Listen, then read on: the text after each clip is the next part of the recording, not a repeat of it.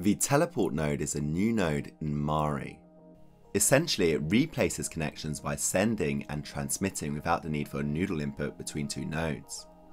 The teleport broadcaster will transmit all the data with no restrictions from the nodes it's connected to. The teleport receiver will receive that transmission so that it can pass the data to other nodes. It makes working much faster and clearer by tidying up messy node connections, making it easy to read for you and other artists if they pick up your work.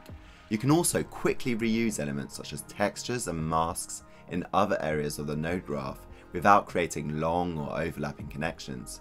It's a bit like having an element library. It works inside and outside of nested groups, materials or custom procedural nodes, and can even be exported within them whilst remembering which broadcast it's looking for, making data transmission into and out of groups easier. In the teleport broadcaster's node properties, there's a button called Focus Receiver. It will show you a list of receivers that the broadcaster is transmitting to. In the receiver node, you have the same button but for the broadcaster. Once selected, you can quickly jump between broadcast and receiver to easily navigate the node graph without needing to manually find your nodes. The Show Broadcasted Node Properties button allows you to modify the element which is attached to the broadcaster. It enables you to do modifications from afar without having to go back to a broadcaster, allowing you to be more efficient.